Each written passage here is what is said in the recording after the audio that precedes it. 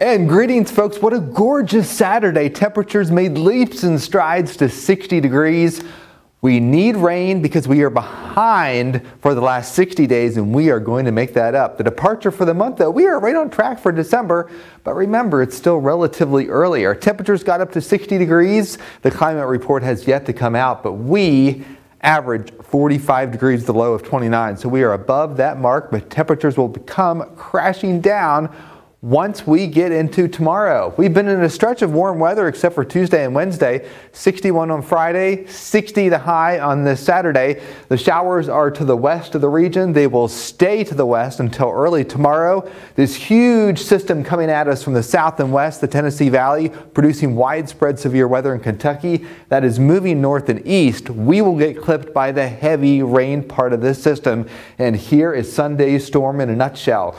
And ahead of it, it's cold air with some snow in its wake. The subtropical jet stream transporting the moisture north. That is why it's warm outside. Here's our polar jet stream. As this screams east, the temperatures will drop tomorrow evening. We got into the 50s to lower 60s this afternoon. And tomorrow we will see about an inch of rain, enough to lower our 60-day rainfall deficit.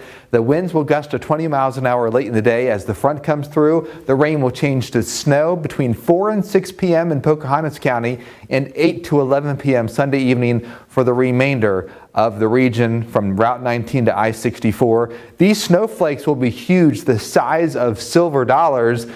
And here's how much rain we are going to see out of this. Enough to break that deficit. We are looking for about an inch in Beckley, a little bit over an inch in Oak Hill, a little bit less as you head into the Greenbrier Valley, about 3/4 of an inch of rain. How much snow behind it?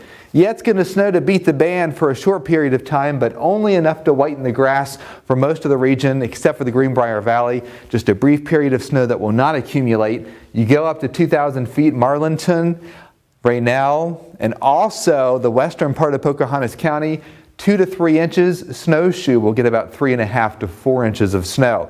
Here's the rainmaker. You will need the umbrella on the Sunday. And then once we transition to early Monday, those snow flurries will end. We will have a quick cold snap. And guess what, folks? A dry week ahead until later in the week when the next storm system approaches. And our temperatures will also start to rebound. We will look at the next weather maker late Saturday into Sunday. That also looks like a rainmaker for us.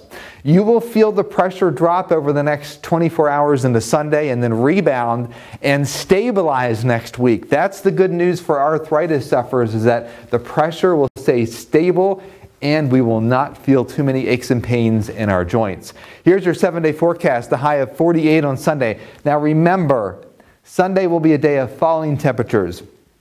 So very early in the day, it'll be in the 50s, drop into the 40s in the morning, drop into the 30s later in the day. Typical December chill on Monday with a high of 35. We are 47, seasonable on Tuesday, and then the pattern change Wednesday through Saturday as temperatures warm back up into the 50s. 45 the high on Saturday, late day rain possible, but a better chance for another soaking next Sunday. That is your complete Storm Watch 4 weather forecast.